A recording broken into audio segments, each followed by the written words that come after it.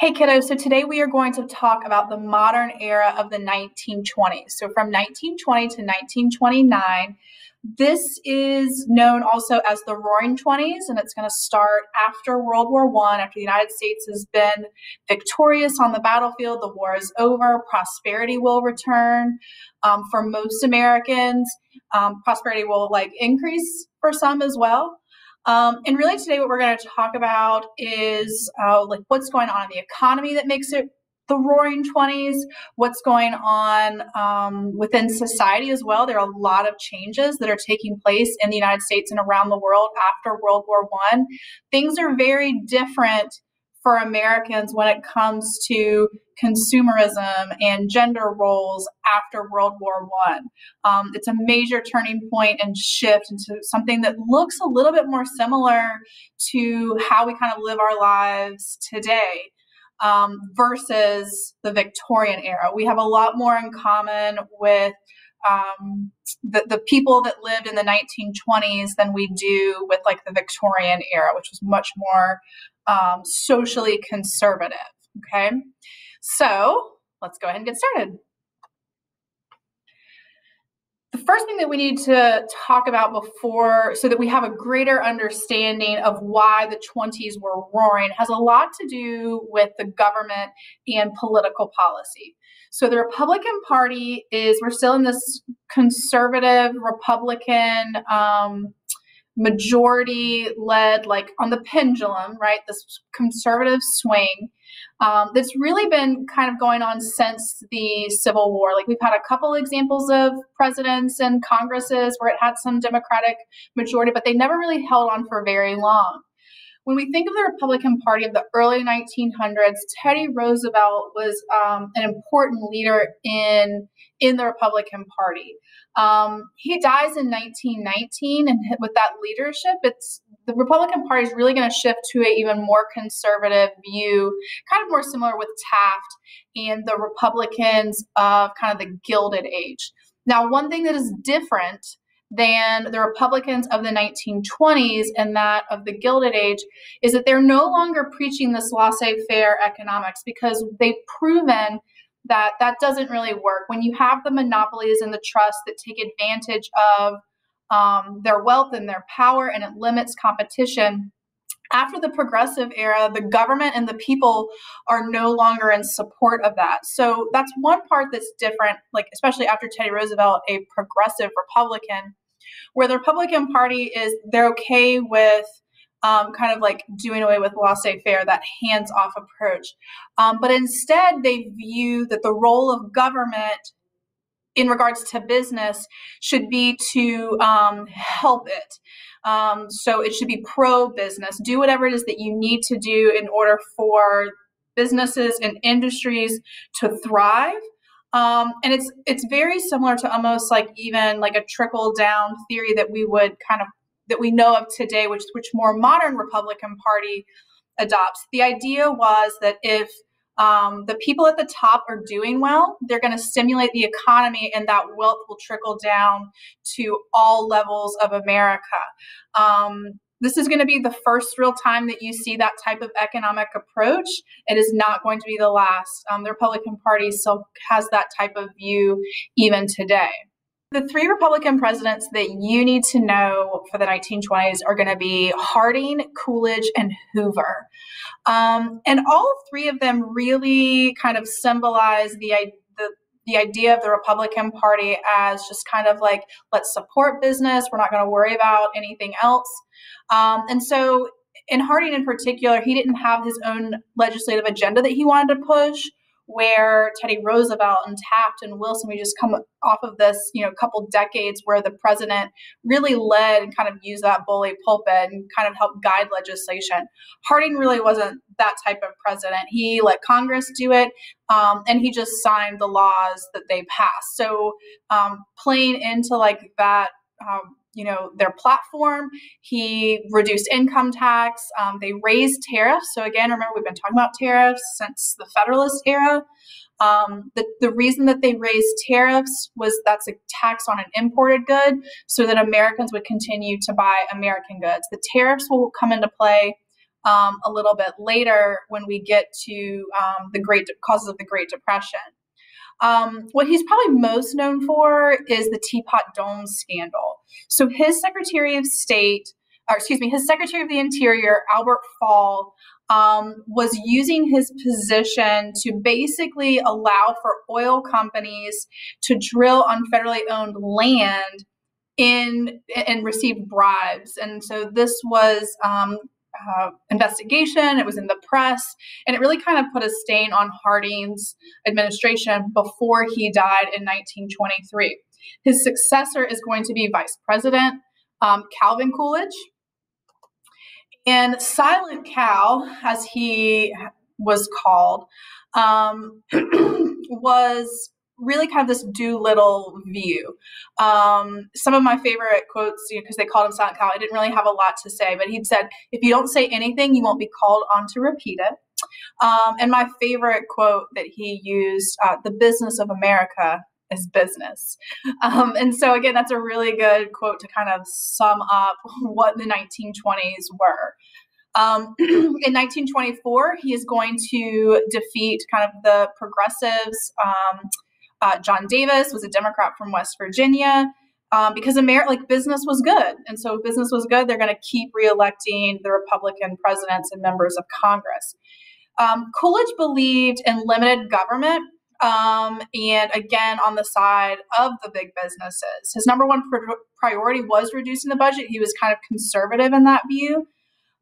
He vetoed World War I veteran bonuses, and a bill that would also help farmers, because again, his views were like, let's try to spend as few tax dollars as possible. And at the same time, let's try and help businesses as much as possible. And that's really like all you need to know about Silent Cal. In 1928, Herbert Hoover, who's played a role in other presidential administrations in the past, he is going to win pretty decisively in 1928. What's ironic about, and they say that he kind of rode the curtails of like Coolidge prosperity, and we'll get more into that when we talk about causes of the Great Depression. Ironically enough, in 1928, he actually gave a speech where he talked about how soon the United States would be able to end poverty as a whole. And I think what's important, because you guys know what's coming, right? You know that the stock market crash is going to happen in 29. You know that the Depression is going to last and dominate throughout the 1930s. And you know that Hoover, or you probably have this view of Hoover as kind of someone that didn't do much when the stock market did crash. It was the belief during this time period, because really you had Republican control, since after the Civil War. These conservative Republicans really did believe that that kind of hands-off, limited approach and promoting business, rugged individualism, that was the best policy. There have been times in the past where you have these peaks and troughs and like the business cycle. And Republicans believe that was a natural part of it, but they still noticed that there was a growing trend in the economy. And so that's why they really believed in this viewpoint. And you can see that the vast majority of Americans believe that the Republican Party was good for business, was good for America at this point in time in history. However, there was some mixed economic development. We'll talk more about this when we look at the Great Depression in the next chapter. You have, during the war, the economy did really well. And then there was a slight recession. But after that, post-war, there's a period of business prosperity and growth. And we know that it's also going to obviously end in 1929. Unemployment was below 4%. The standard of living increased for the majority of Americans when you think about like electricity and running water. But again, we'll talk about the negative sides of that. Real income for middle class and working classes had increased substantially compared to that of the Gilded Age, where you remember during the Gilded Age, the concentration of wealth was highly concentrated towards the top. And so it's kind of evened out a little bit. again, when we get to the causes of the Great Depression, I'll actually give you some more specific statistics on what it looked like. But for most Americans, it seemed like their paychecks were bigger, and they had better working conditions. They had more consumer goods to purchase because that was kind of a part of this period as well. 40% of U.S. families had incomes, though, in the poverty range.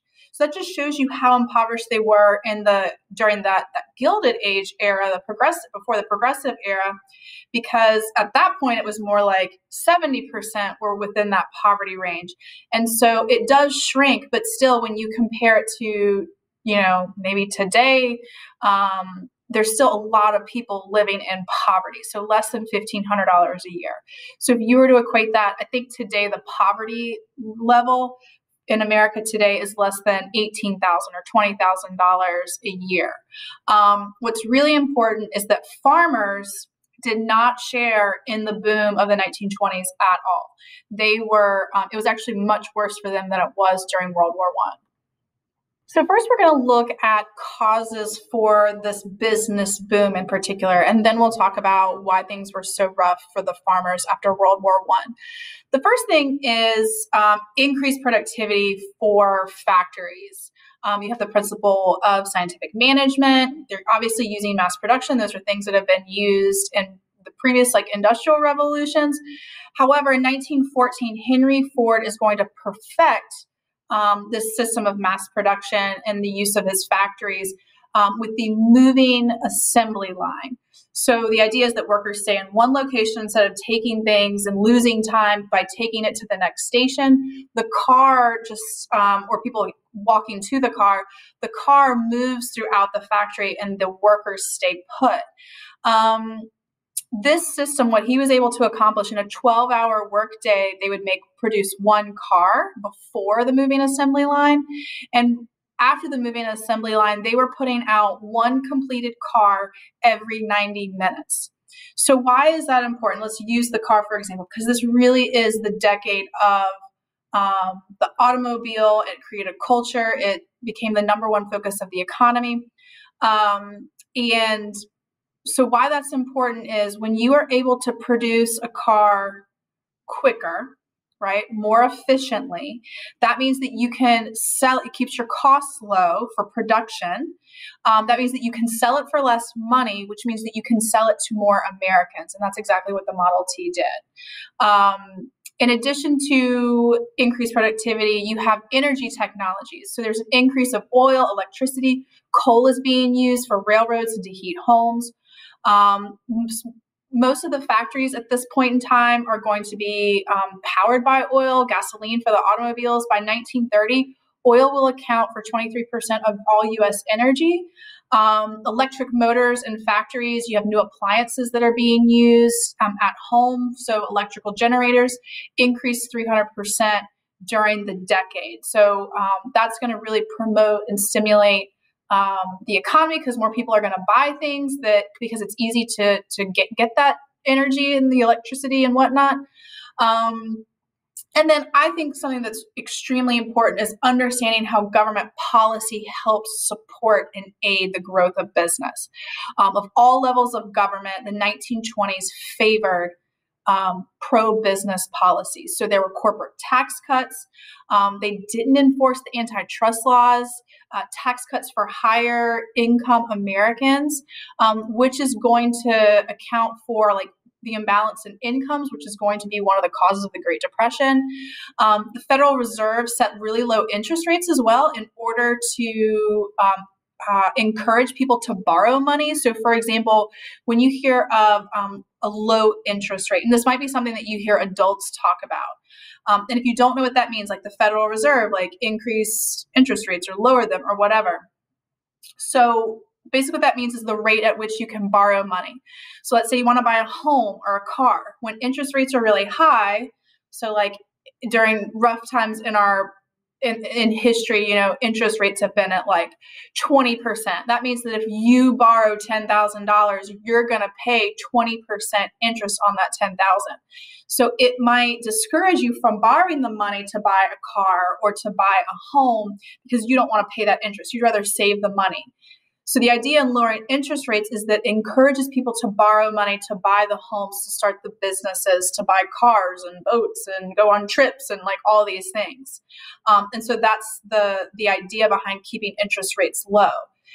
In addition to this time period, though, they relaxed a lot of the regulations on banks. Banks were kind of doing whatever they wanted to do, and that's going to create a major problem as we lead up to the Great Depression.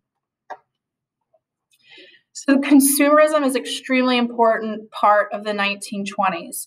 Because you have electricity in a lot of homes, that means that millions of Americans can buy the latest and greatest appliances. A lot of them are labor-saving devices, which we'll talk about when we talk about women a little bit later. But refrigerators, vacuum cleaners, washing machines.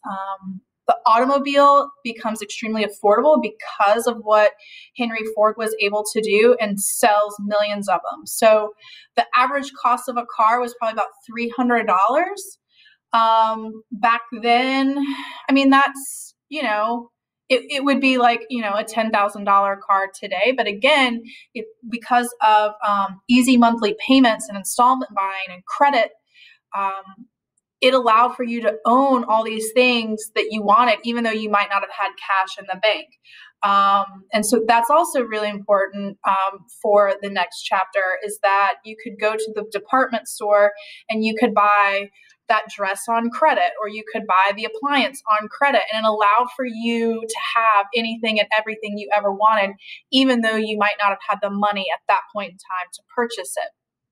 By 1913, there were 1.2 million registered automobiles. 1929, 26.5 million. So on average, there was one car per family in America. And just the how quickly that happened, if you really think about before 1914, only wealthy people, it would be like the equivalent of people that have enough money to own a private jet. Like those were the people that had automobiles. And within 15 years, average Americans were able to purchase it. What's really important about the car is that economically, the car is going to replace the railroad industry as the key promoter of economic growth. So where the railroad with steel and, transporting of goods and grains and mail and consumer goods and all of that, now other industries are going to benefit from more people buying more cars.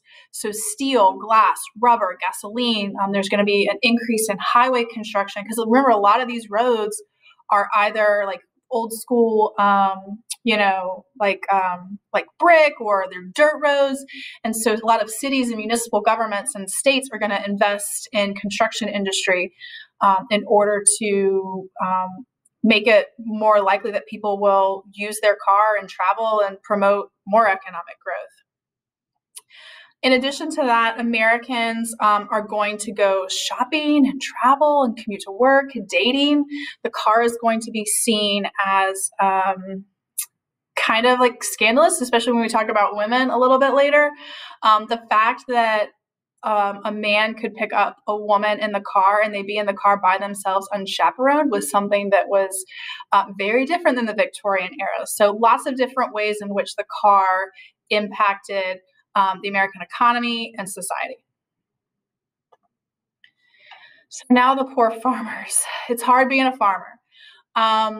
They are not going to share in the prosperity. The wartime years were really good for farmers because remember, there was an increased demand. So what they did during the war is they took out loans, they bought more land, they grew more wheat or corn. They took out loans for these new tractors and equipment in order to harvest things quicker because there were buyers, and so they were trying to make money. So the problem with that, in addition to that, there's chemical fertilizers are used. So all of this is going to help increase production. They're going to be producing more during World War I than they had ever before. It's going to hurt the farmers because after the war is over, the demand is gone. And so farmers are now stuck with expensive equipment. They're extremely productive, so they're harvesting more grain. The demand is low, and so that's going to drive prices to all-time lows. And so the 1920s are going to be very, very difficult for farmers in the United States. So we also talked about during the war that it was a good time for labor. They didn't really want union membership increased, but because of the war, they wanted production to keep going. A lot of companies and the government kind of encouraged them to support, an increase in wages and better working conditions and hours and things like that. Now, wages are going to rise during the 1920s. But the labor movement's going to go backwards. So membership is going to decline. That might have something to do with the fact that they were paid better, so there wasn't really a need to join those labor unions. But a lot of companies are going to use an open shop system, so keeping jobs open to only non-union workers. So you would prove that you are a non-union worker and you would be hired. There's also this idea of welfare capitalism where companies were basically improving their benefits and higher wages in order to prevent them from being interested in a union. And I think that that's probably one of the most beneficial things of this time period, and really how even today when you guys go off to look for jobs in the private sector one day, you want to look for companies that give you really good healthcare benefits and retirement packages and vacation and all of those things, are stock options. Like those are things that recruit good workers to where they'll be happy, their morale is high, and they won't be interested in unionizing. Henry Ford kind of had this idea, and he was one of the first ones where he actually paid his workers a really decent wage. Like it was a good job to have. So why he did that, though, is a few reasons. One, he knew that he would recruit the best workers, right? And you could fire someone and someone would be willing to jump in and do that job because they wanted that high wage. So you could recruit better workers, more dedicated workers, if you pay them a higher wage. But in addition to that, if he's paying his workers more money, where they have disposable income, where they can go out and spend more money, in town or, in buying a house and furnishing their home or whatever it might be, they're going to take that extra money and they're going to spend it in the economy, which is going to help those individual businesses, which means they have more money, which means they can buy more cars, right? Because everybody wanted one. And so that's how Henry Ford kind of justified paying your people a livable wage where if they have extra money, it'll actually stimulate the economy instead of the old way of thinking where it's like, let's keep costs down as low as much as possible where we can, stuff our pockets with high profits. Now in the South, it's very different. Unions, working conditions are going to be very difficult in those factories. We learn about new factories of the South, like textiles, tobacco, etc. So the South is going to view labor very differently. And that's why even today, there are not a lot of companies that are pro-union, even like certain states where it's more common to see like teachers unions in northern states and in western states. That is not something that really exists in the South, and it's because of this history. A lot of it also has to do with racial or racism, because one of the reasons it was so difficult to unionize in the South was because in order to do it efficiently, whites and blacks had to see themselves as equals so that they could demand equal pay and better working conditions. But because of that racism that exists, whites and blacks weren't really willing to unite on that. So instead, a lot of companies like the Luray textile mills in Gastonia, that's what this is an image of. The companies would use the police, they would use state militia in order to keep down unions. In particular, like some of them did turn violent. And so again, you're going to have people that just don't want any part of the union in the South. All right. The fun part is culture and new entertainment. So where newspapers had once been the only way for like mass communication and remember sensationalism of American imperialism and leading into World War I, now you have the invention of the radio, extremely important invention.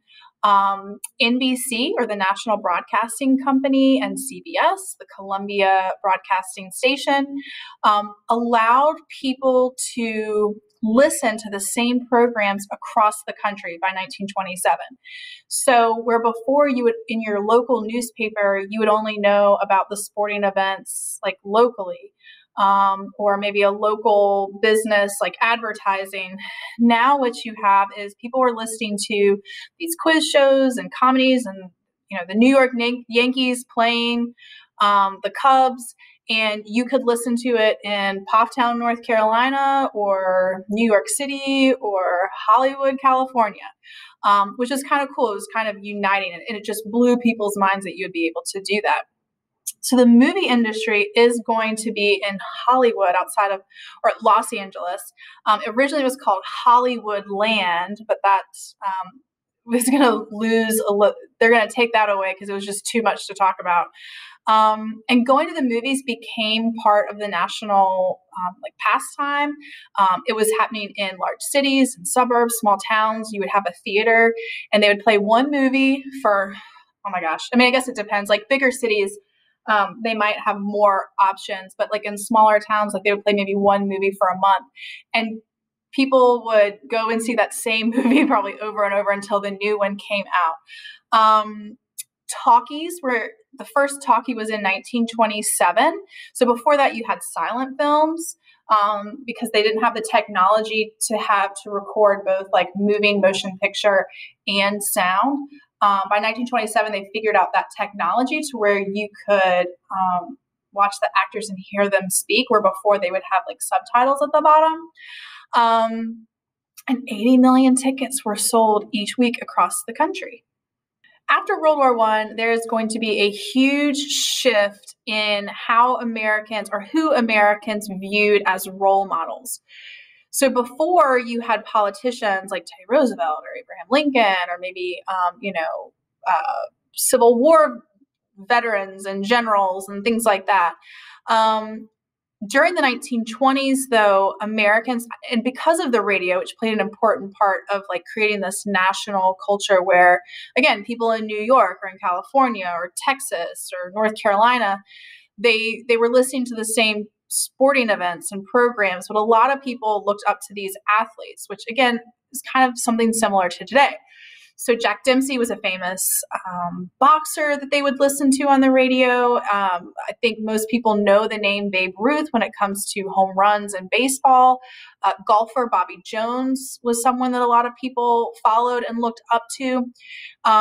Non-athlete was Charles Lindbergh, and he was a pilot who successfully flew from Long Island, so transatlantic, to Paris. And again, this shift is important because it really shows the impact that mass culture had on this era, but also it's going to set the tone for all the way up through today. So looking at women and gender roles, something that's always really interesting, especially because we've been talking about women fighting for the right to vote for decades now, like almost a century. The 19th Amendment was passed after World War I, again, mostly because of the role that women played in, obviously, the suffragettes as a part of the progressive movement. But during World War I, they stepped up. They worked in factories. They volunteered. They conserved food. They, wrote letters to their sons. They did all of these things as patriots. And so after that, people really couldn't argue any longer that women shouldn't have the right to vote. And so the 19th Amendment was passed and ratified. Now, what's interesting is during the 1920s, one of the things that they realized is that a lot of women ended up not voting much differently than their husbands or fathers. So instead of the women kind of becoming their own voting bloc and like swinging one way or swinging elections one way or the other, which today women are a voting bloc, and they're obviously divided up into different pieces of the pie. But like moderate women today are a group that politically are targeted every single presidential election. Campaigns and candidates really look at what those moderate women want because they are kind of your swing voters from election to election.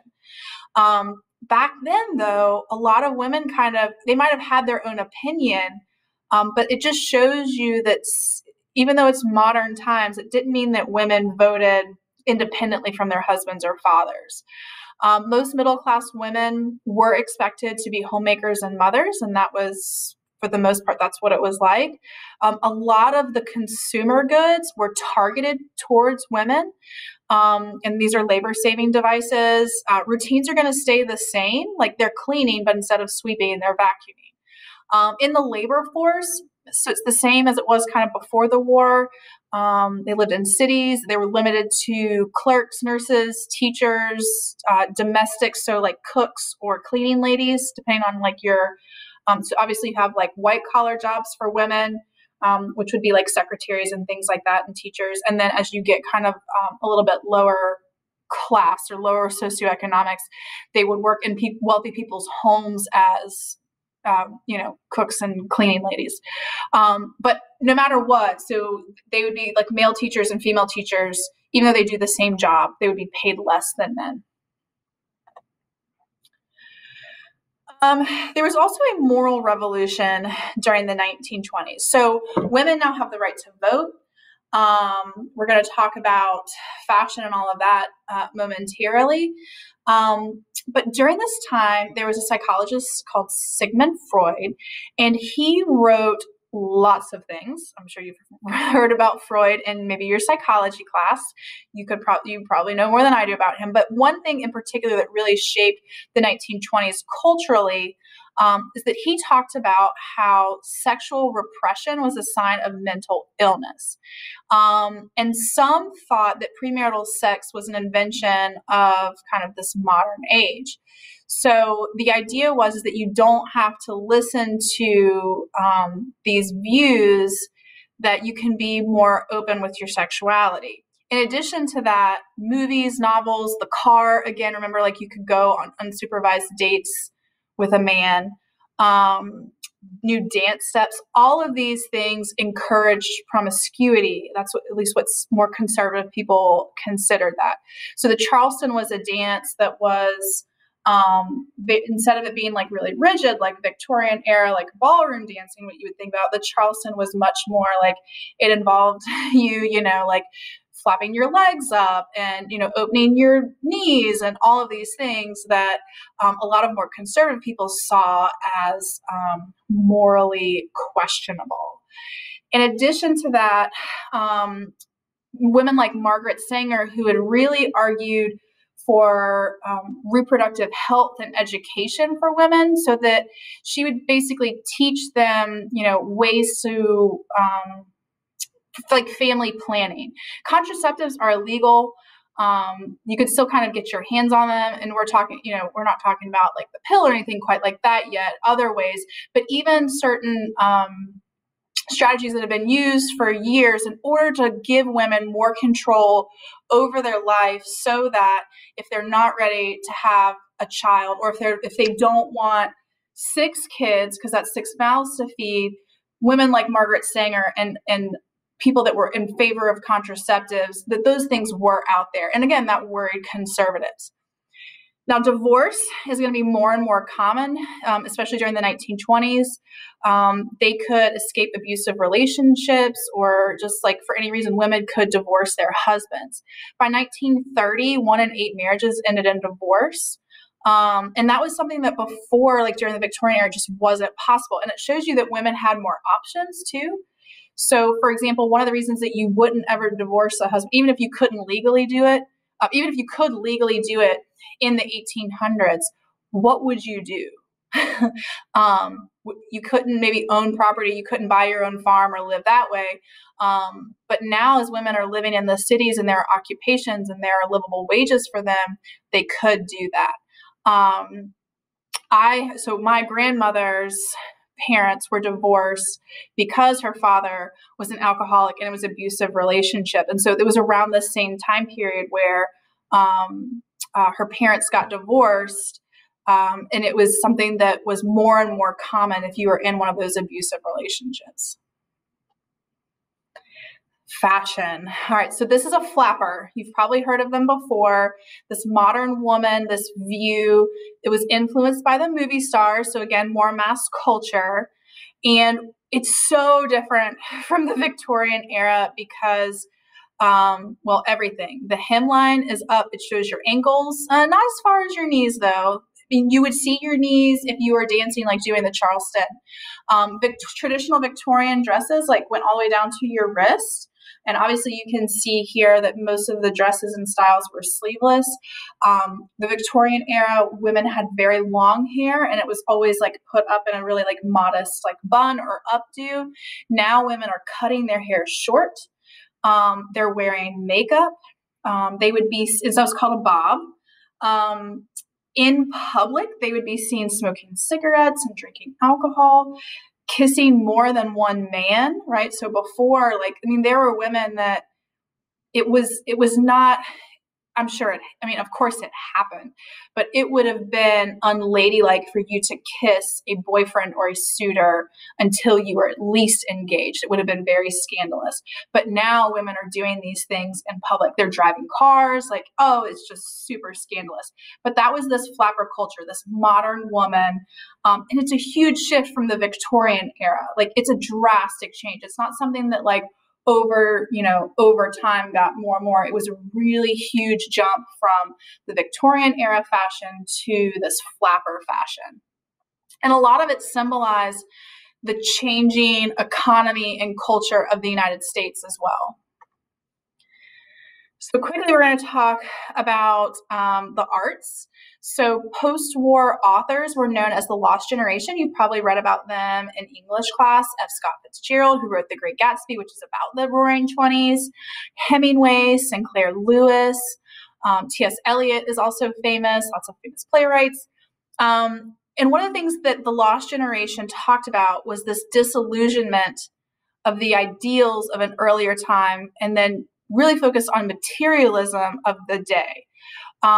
So they were upset with how Americans were prioritizing consumerism and like keeping up with the Joneses, like that was a phrase. A popular architectural style, it was more than architectural, but it's Art Deco. It really encompasses the 1920s. I have a piece of Art Deco jewelry. It can be in jewelry. It was actually appliances were Art Deco. Hopefully in class I'll get to talk to you guys about that a little bit. But architecture, it was the most common way. So if you look at this building behind me, I don't know if this cityscape looks familiar to anyone, but this is Winston-Salem in the late 19-teens, early 1920s. And the building that you see right behind me is the R.J. Reynolds Tobacco Building. This is an Art Deco style, and it was actually the same architect that designed the Empire State Building in New York City. And so it used to be the R.J. Reynolds Tobacco like headquarters. Today it is the Cardinal Kempton Hotel. But if you look over, oh my God, I don't know how this is going to work. Sorry. Let me see if I can do this. Right here, this is the Empire State Building. This is the lobby to the Empire State Building. So Art Deco is a lot of gold, it's like angular, a lot of stone and gilding. And so what's interesting here, so you can see this is the lobby of the Empire State Building. It has like what looks like a lot of geometric shapes and figures in Art Deco style. And it almost looks like factory like wheels or whatever, but it's pretty and it's decorative. This is the lobby of the R.J. Reynolds Building, and it's a smaller version of it. So because it was built before the Empire State Building. But if you go in the building, one of the things, so like in the floors and on the sides and like in the elevators, even right here, you can see that with the brass, these are actually tobacco leaves, right? So it kind of pays homage to the industry itself. And I think that that's what he was also trying to do here with the Empire State Building, with like manufacturing and kind of like industry, because the Empire State Building is going to serve as like a bunch of different office buildings. But I always like to share that part of local history with Art Deco architecture. One of the most important effects of World War One on the makeup of the United States is going to be the Great Migration, which we talked about in the last lecture. The Great Migration was when African Americans, for really the first time in American history, had the opportunity to economic opportunity to escape the discrimination, the terrorism in the South. And so when those factory owners went south with those train tickets, it gave them the opportunity to escape cyclical poverty, indebtedness from the sharecropping system. And one of the things that's also really interesting is during this time, a lot of Southern whites were worried that this was going to happen. And so for most of like the early 20th century, they attempted by intimidating them from even like leaving their farms in different ways. And so like a lot of these men that were given these tickets, they had to like sneak around and not tell anyone and just like pretty much disappear. But eventually they do. They move into cities like Chicago and Detroit, St. Louis, Pittsburgh, and they bring with them their families and they establish these communities. So by 1930, 20% of African Americans lived in the North. If you were to go back to like 1900, it would be something like 95% of African Americans lived in the South. When they got there, there is still a ton of discrimination in housing and in jobs.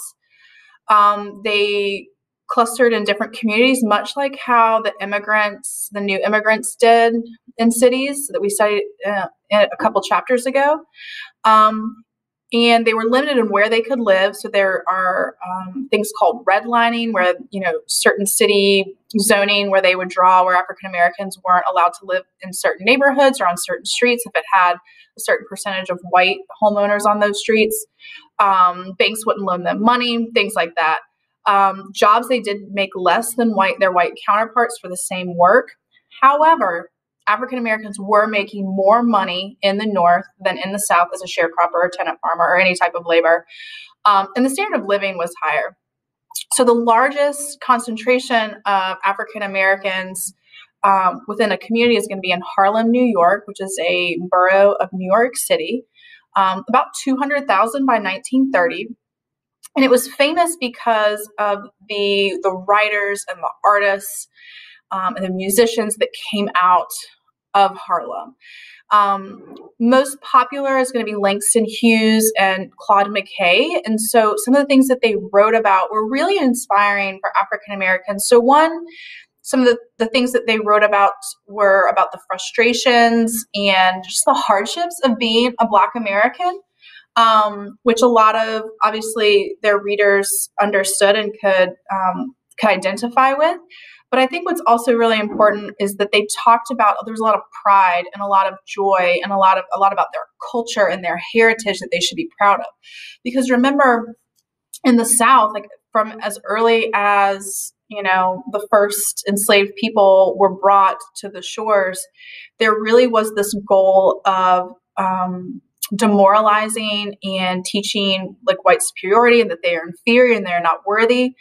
And so if you're looking at that generation after generation for 200 years or more, it had an effect on this group of people that were living in the South. Well, now they're in the North and they're living in these cities and they're finding some financial success, and they have these authors that are inspiring them, and it really does promote the ideas of equality.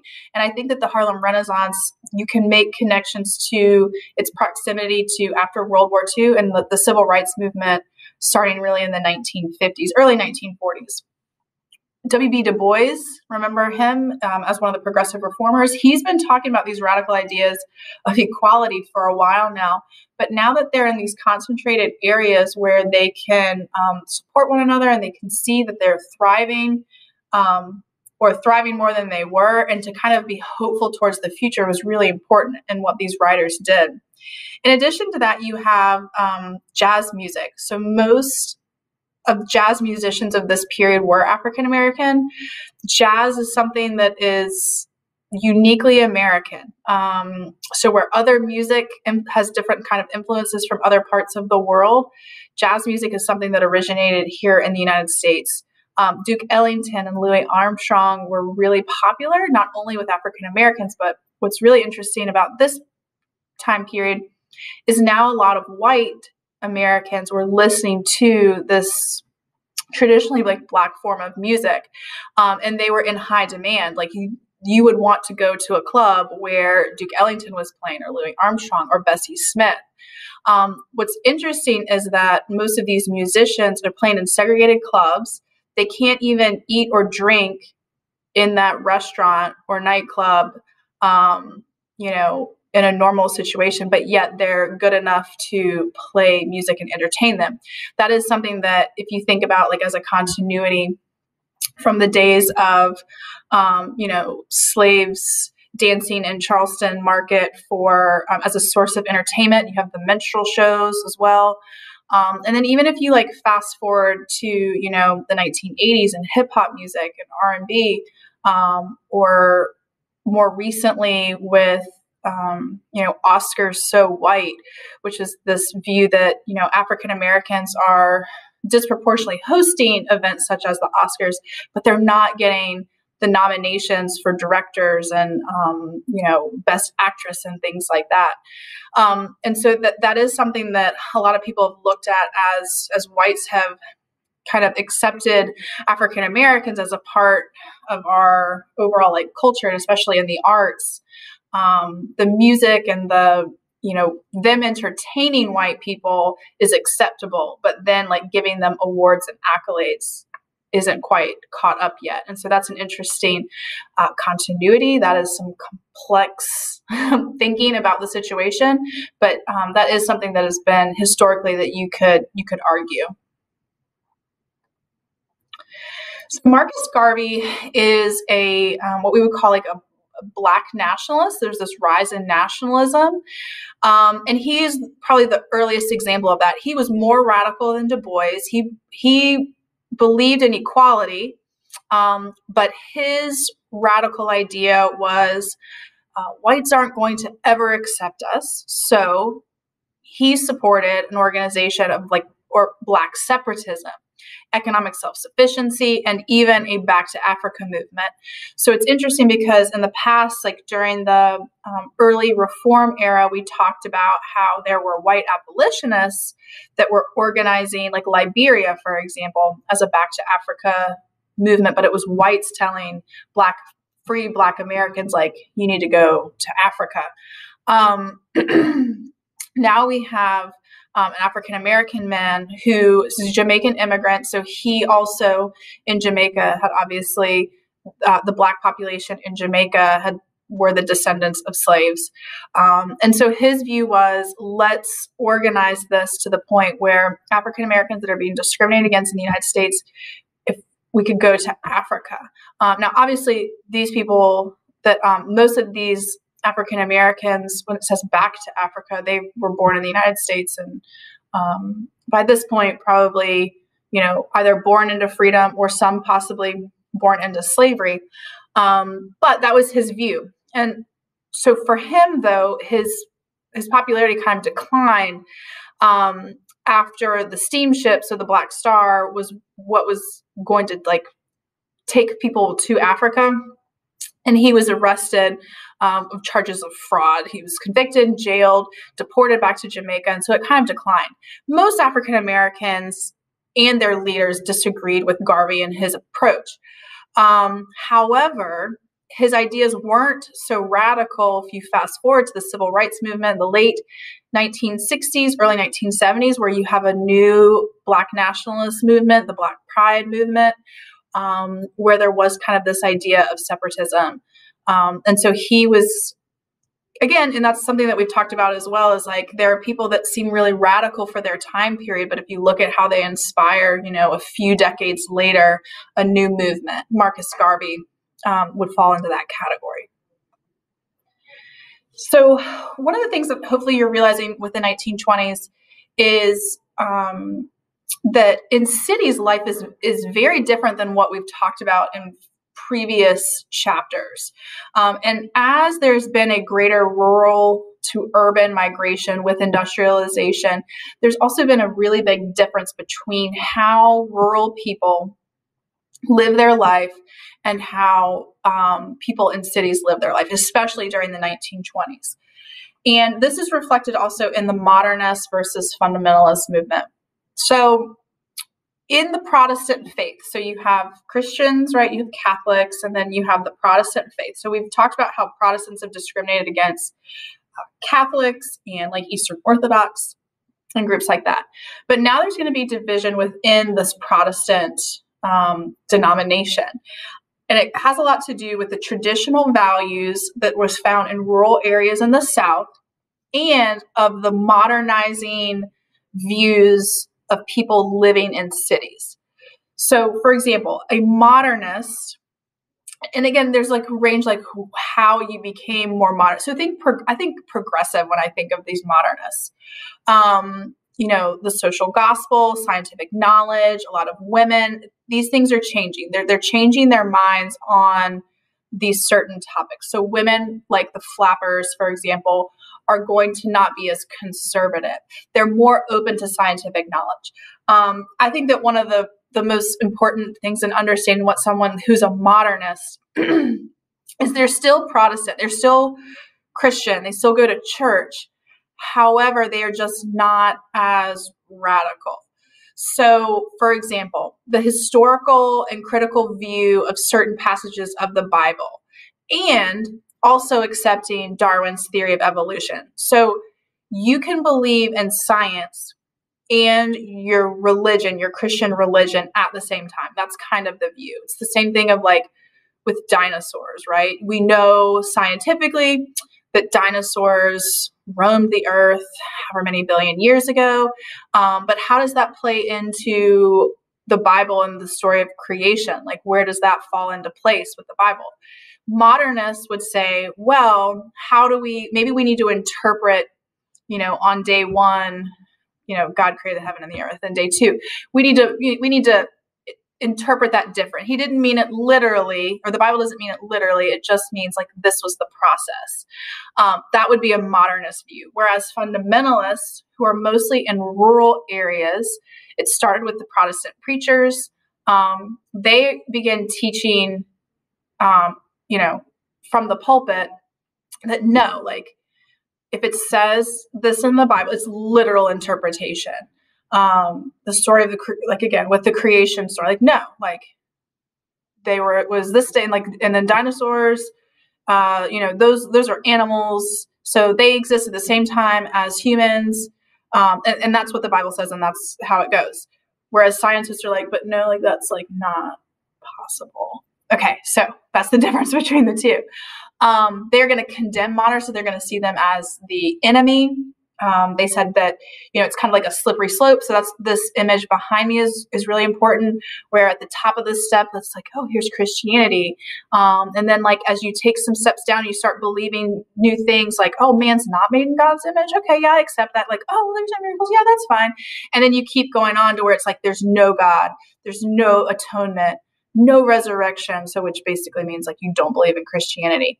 And then like being agnostic, to straight up like atheism. And so they say that like if you accept these small things as not being true to the doctrine, then eventually you will fall into atheism. And again, that's the fundamentalist view. And so with that, and we've talked about religion since the very beginning, and with the Great Awakening in the 1700s, and then, the Second Great Awakening, revivals have played a really important role in spreading information, religious information to Americans.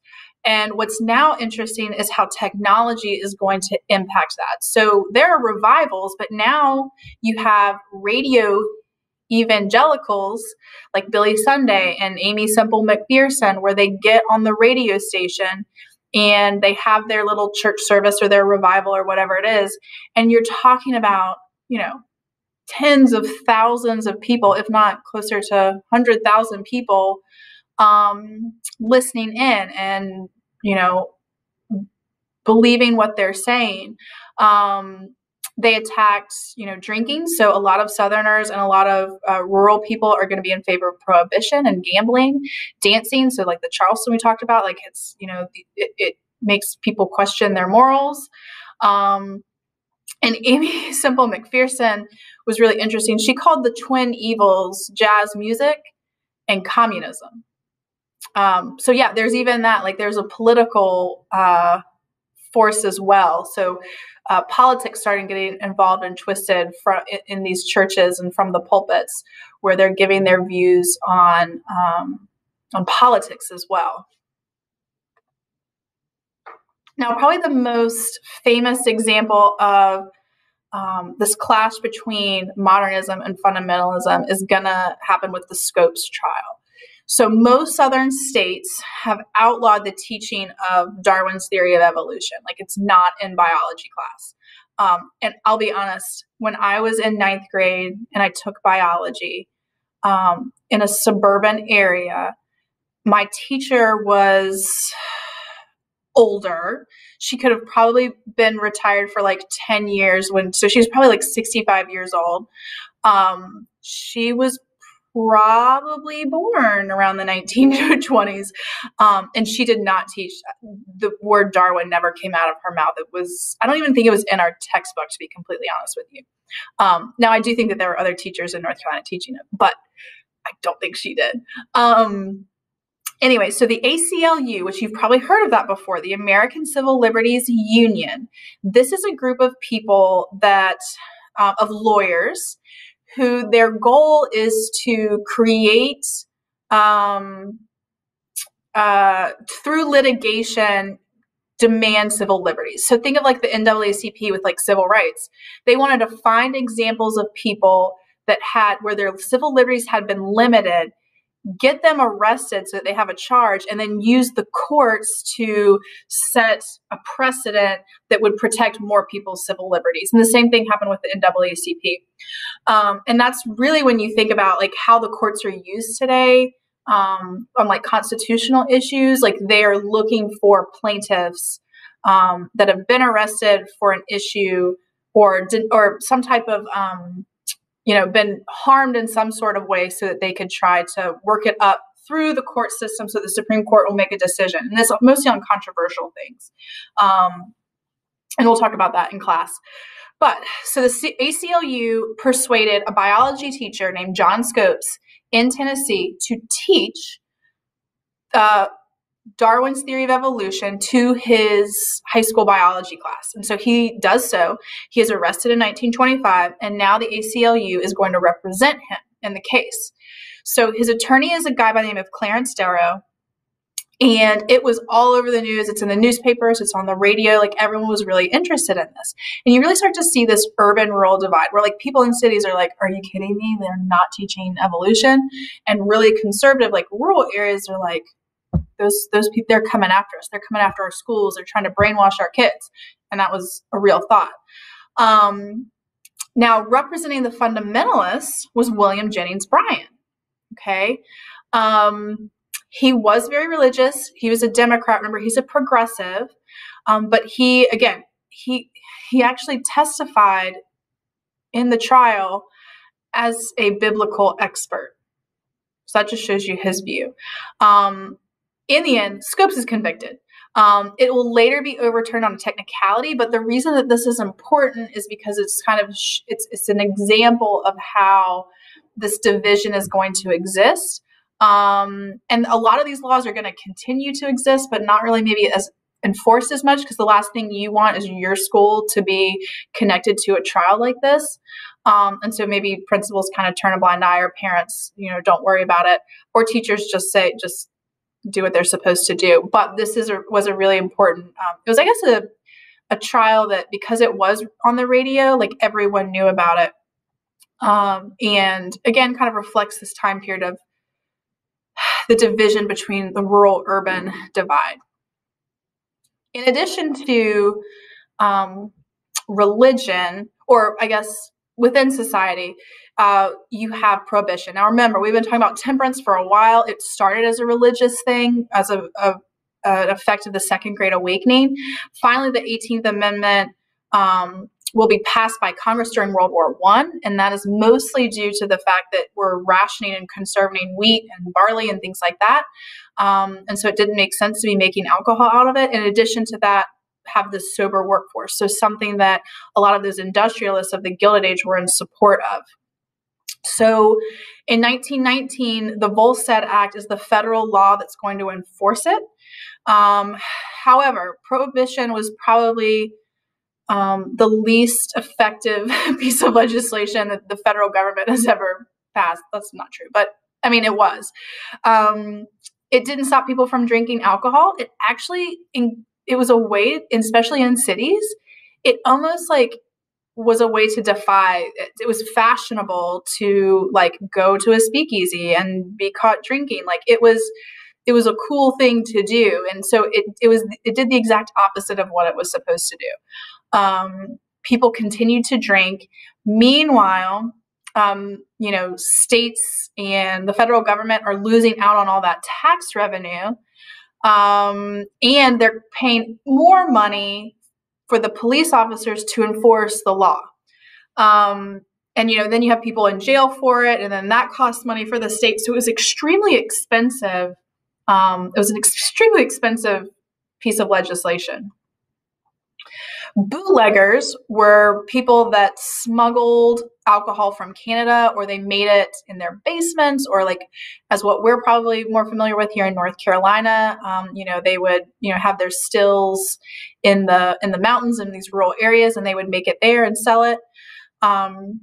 Prohibition is going to also increase organized crime. So because it shifts it to the black market, it allows for people like Al Capone to completely control it, and it's also tax-free.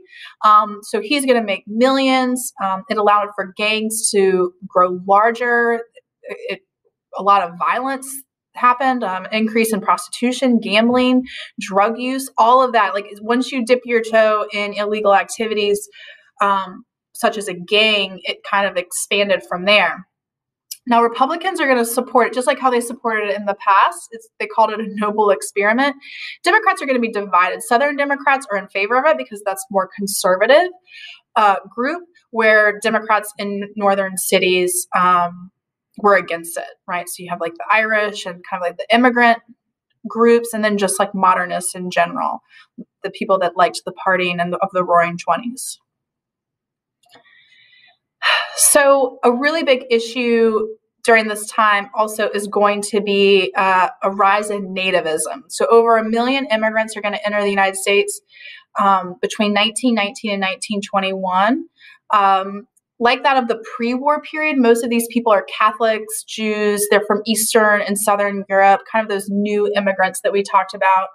And so this is going to have an effect on the rise of nativism. The Red Scare is going to play a role in that as well. Workers are worried about competition for jobs.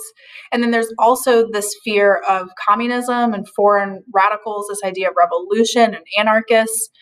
So in 1921, they passed the first Quota Act, and this limited immigration to 3% of the number of foreign-born persons from any given nation in the 1910 census. So in 1910, if they said that, 30,000 Croatians immigrated here, that would be a lot, by the way. Then you would take 3% of that, and that's the number that they would allow in from Croatia after 1921. Okay. Well, apparently that didn't do enough, because in 1924 they passed another one. They said 2% based on the 1890 arrival. So you had to have arrived before 1890, whatever that number was in 1890. So it takes out a lot of those new immigrants. And so it limited them even more. Because again, they're trying to limit immigrants from Eastern and Southern Europe. So they had quotas for all European and Asian nationalities. Interestingly enough, so no restriction on Canadians or Mexicans. So about 500,000 Mexicans are going to migrate into the Southwest in the 1920s. And most of this had to do with the fact that Mexican migrants were extremely important for the agricultural labor in those regions. And so they were actually seen as an economic necessity, that they needed that work and they needed that labor. We've talked about Sacco and Vanzetti before, like during World War One, but just a reminder that this is an example of the growing nativism during this time period. So these were men that were charged and executed for a crime in which there was no actual physical evidence that connected them. But more so because that they were known as these agitators, that they were people, that just shows how much they disliked Italians. There was a lot of discrimination towards these groups of people. And then also the fact that they were anarchists, like there was a lot of bias in their trial. And again, they were executed in 1927. So it's a really good example of, as evidence of Americans were very anti-immigrant at this point in time.